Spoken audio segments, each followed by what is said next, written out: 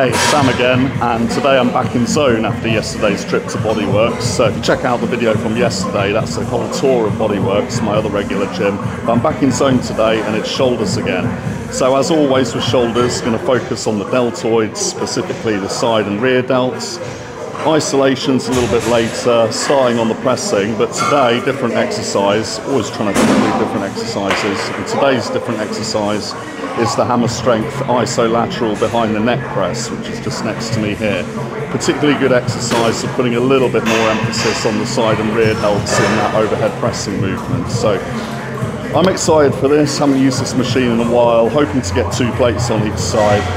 Not my strong point shoulders, but it can only get better from here. I'm going to warm up and let's get on with it. So I've set up with just 1 plate on each side, and this is really not much weight. It's something for me to gauge how I'm getting on with this exercise, as I haven't used it for quite a lot of weeks, probably several months. This piece of kit has been out of order here before. So if you're coming back to an exercise or an angle or movement you haven't done for ages, it is advisable to go light on the first set and get a feel for where you can go from there. But my hope is to get 2 plates on each side for this session, and this set here should be an indicator of whether that's likely or not, or where I can proceed into set 2.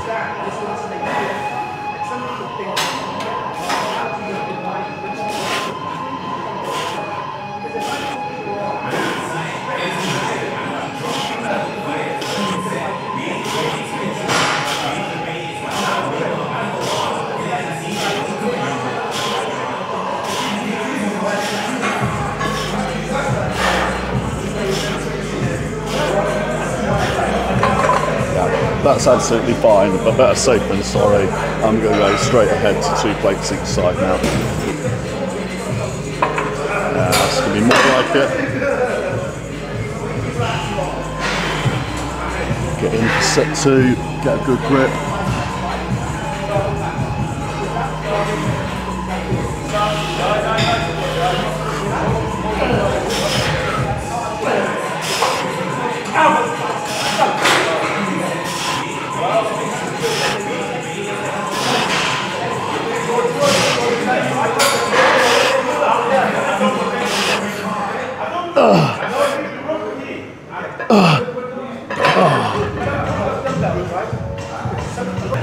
Honestly, I'm pretty happy with that. That was easier than expected. So I'm going to go ahead and stick an extra 5 on each side and aim for 8-9 reps, but as always, as many as I can manage.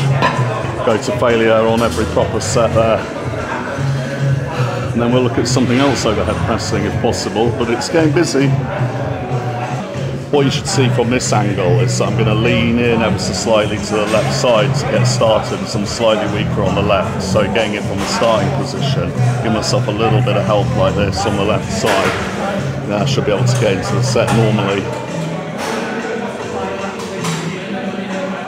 So I like hands quite a wide grip. I feel that takes the elbow extension out of the movement a little bit, which takes the roll of the triceps out, which puts more emphasis on the deltoids as well. So that's the kind of grip that I go for. And here goes.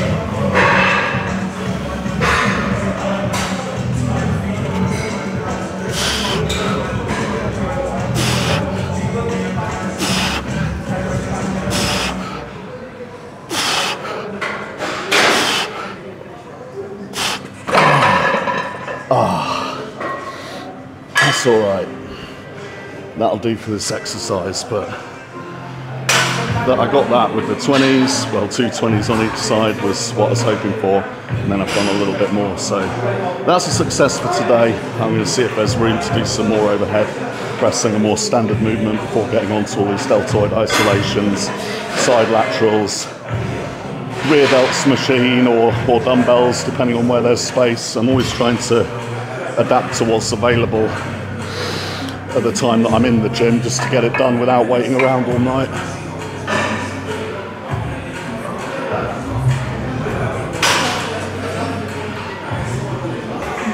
Next up, I'm going to hit the seated military press. So this is a free weight exercise with the barbell, and again, I'm taking it a little bit steady. It's been a while since I've done this specific exercise, and shoulders not a strong point. I've had some struggles there, so It's one plate on each side to start with, and I anticipate keeping it there.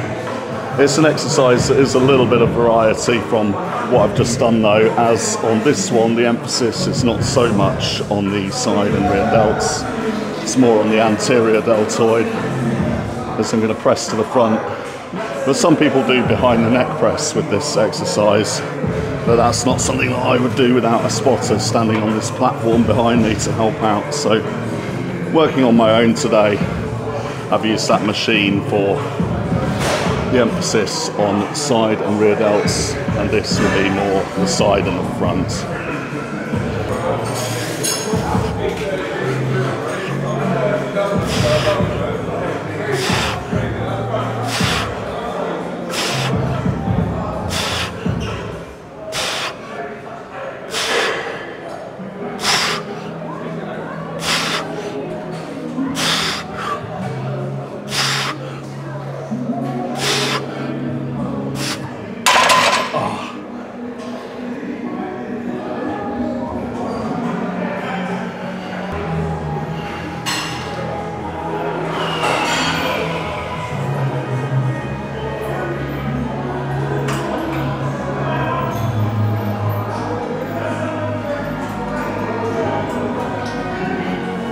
Ready to hit that again.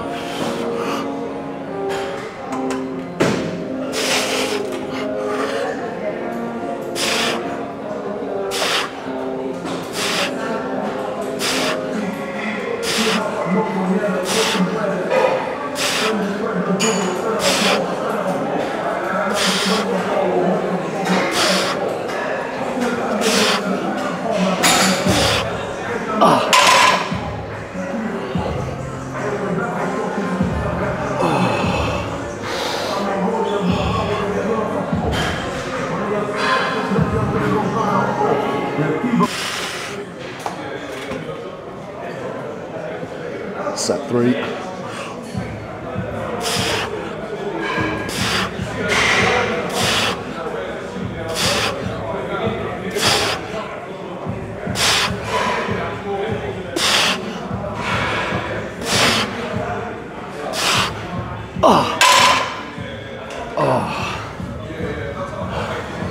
Oh, that is well and truly done on there.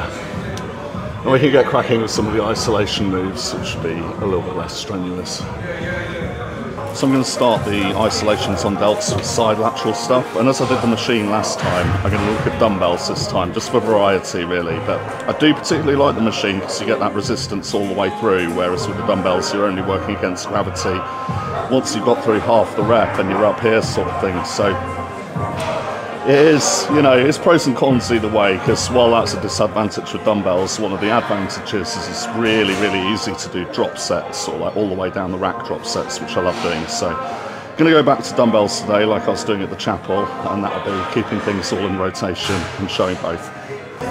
So I've just been looking for a spot to not get in people's way too much. I think we're coast clear now. I can pick these up. So I'm starting with the 55-pound dumbbells, fairly heavy for lateral raises. Set 1 now.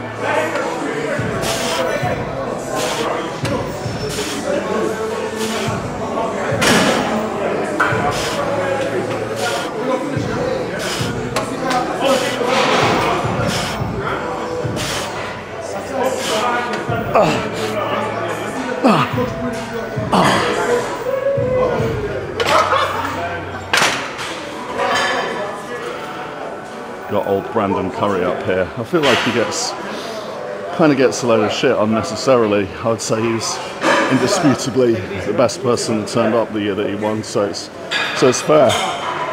Really good. He won it fair and square. He made an awful lot of progress, like quite late on into his career. But I didn't manage to meet him, unfortunately. He came here and signed that one. We've got a few of the murals here at Zone signed by bodybuilders, including Mr. Olympias, like Sean Roden and Ronnie Coleman. And we've got Derek Lunsford visiting in about a month or so. So I'm going to come down for that and hopefully get an interview. Set 2 then.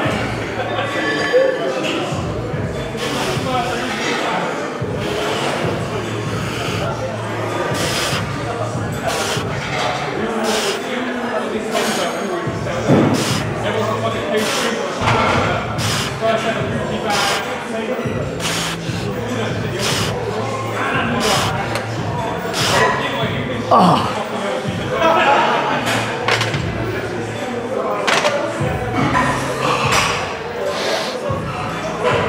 this was going to be easier than my pressing, but it's making me very out of breath. Set 3.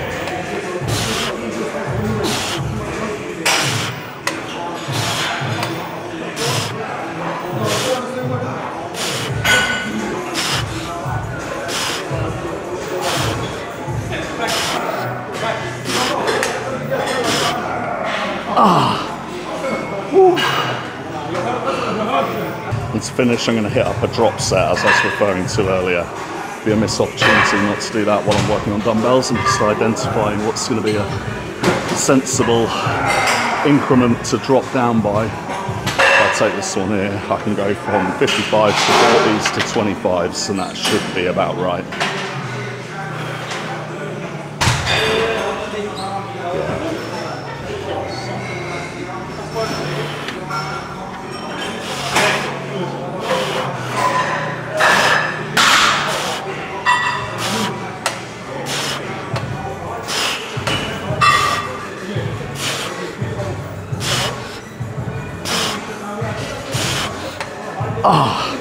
I'm losing reps even before the drop set. Definitely getting fatigued.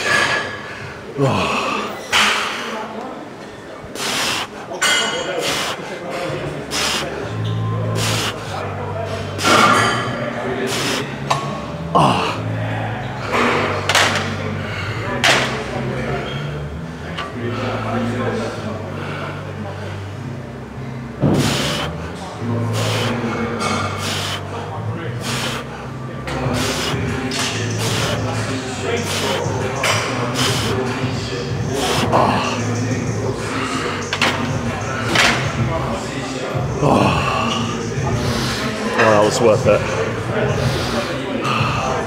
I'll get my breath back and find something else to do on delts. Something else isolating. Possibly even skip straight ahead to rear delts. Always depends what's free, as I like to keep the workout moving, stay warm, get it done in a sensible amount of time so that the commitment of going to the gym almost every day isn't so onerous in how much time it's taking out of my day.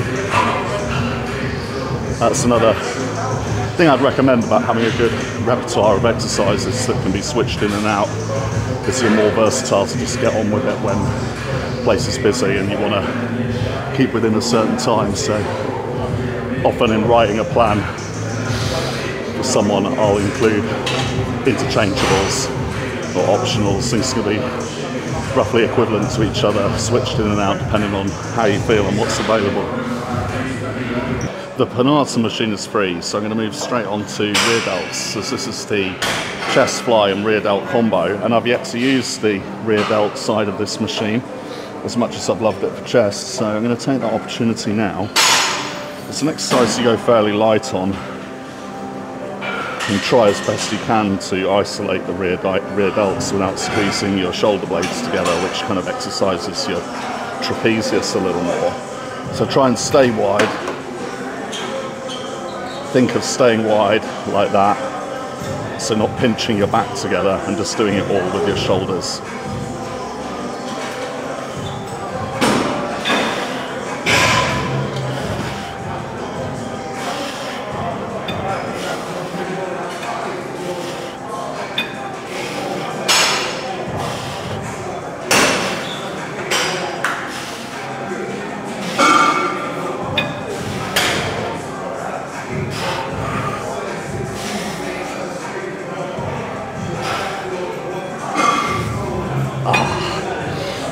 Hitting 15 reps there, I can go one notch higher, but this is really lightweight to work just the rear delts, so it's only 25 there that I'm putting it up to, and this is perfectly adequate. If I'm not swinging it, I'm not pinching my shoulder blades together, using all the rest of those muscles in the mid-back, it's quite enough for just that part of the deltoids, and that really burns actually. With it being the last exercise and putting a bit more focus on rear delts with my behind the neck press machine I started on, and actually leaning forward slightly with my lateral raises, which brings in that area as well. They're already pretty knackered, and this will be a decent finish of the rear delts. I'm actually feeling it more in the rear delts than I was that previous machine from last time where I was lying down. I think it's because I got too used to that thing and it built up to lifting quite heavy, and it's just not the same kind of novel stimulus. So I can see myself switching to this thing when available quite often now. It's set 2.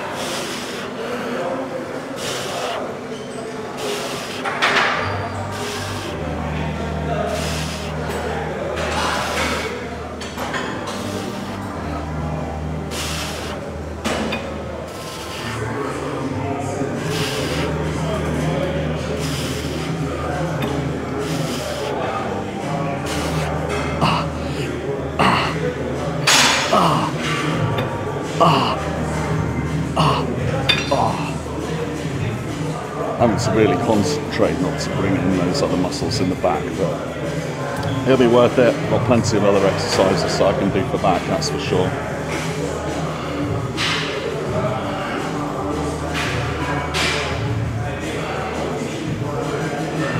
Well, I'll get a little bit sociable with you here for my last set, and then we're done for this workout, and I'll round it up and address some of your questions and finish off the video.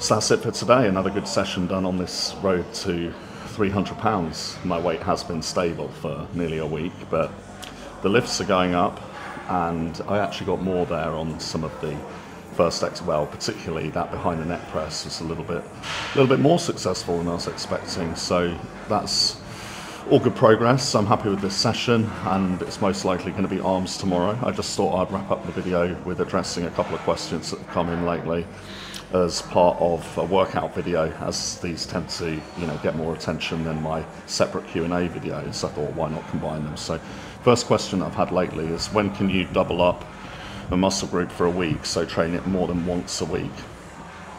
In a lot of programs it is more than once a week anyway, like if you did upper lower, or there's certain crossover in other systems, but a lot of systems are like a body part split where it's once a week. And my general rule of thumb on this is that, like your strength, like your appetite, like all other factors involved in this process, your recovery ability can change as well. It can improve, it can develop. So you'll know when you're ready. Say you start on training a body part split and it's everything once a week, and you kind of stall in progress, but you find you're not exhausted either. That would be an indicator that you could try for a couple of the easier muscle groups to double them up into the week, so you could replan it like that.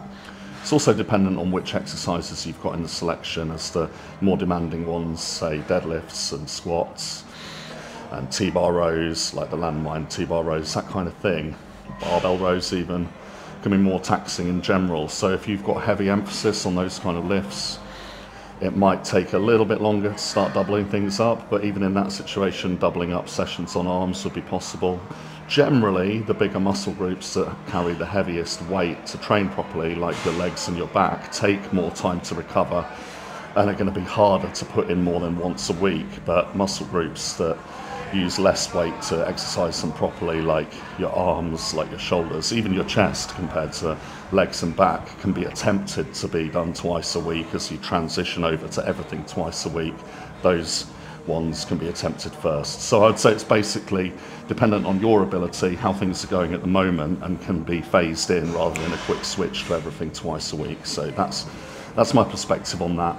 Another question that's come in lately is, when are foods interchangeable? So in something sort of in between a meal plan and a macro-based, calories-based, flexible plan, when can you sort of go from a fixed meal plan to swapping certain things? When are they going to be equivalent, or how can they be equivalent by calories and macronutrients? When can they be swapped? I'd say they're never strictly equivalent, as there's so many different compounds in all the different foods that they're never exactly the same. So they're never exactly equivalent, but they can be functionally equivalent, and you're not able to tell the difference in a lot of cases.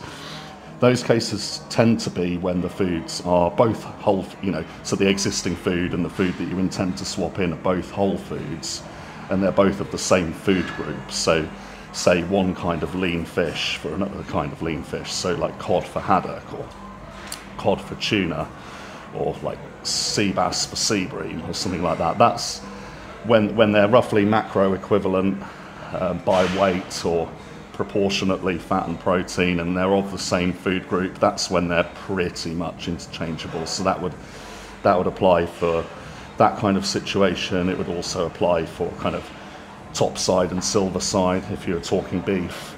But my reservation with all this is usually the things that are most closely interchangeable taste really similar and are very similar. So it's not really the change that someone's looking to make.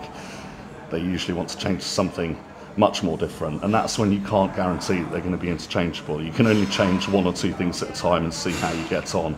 So it always comes back to baselining and tracking results with your photos, your videos, your weight, your tape measurements, your skin fold calipers, all that kind of stuff that I monitor, and keeping a plan as I adjust week by week. So that's my perspective on that one when it comes to nutrition and interchangeables. And I prefer, especially when it's a pre-contest kind of situation, to be on a very set diet and only change one thing at a time, and that's how I deal with that. So those are a couple of questions quickly covered today to round out the video, and I just thought I'd film it here so I could show you the advert for the visit. So Derek Lunsford's coming down, and we've got, what date is it? Tuesday the 20th of February. So I will try and get a few questions in there. I do want to know exactly what his back routine has been over the years, because his back is ridiculous. I mean, I've watched his training videos lately, so I know what he's been doing more lately, but I'd love to know what he's been training on most frequently and attributes most of that development to over the years.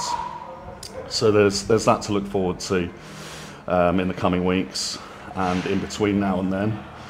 If you've got any questions you'd like to see featured in the video, pop them in the comments. I do respond to all the comments, so anything you've got to say, just pop it in there. And if you like the videos, please subscribe and share.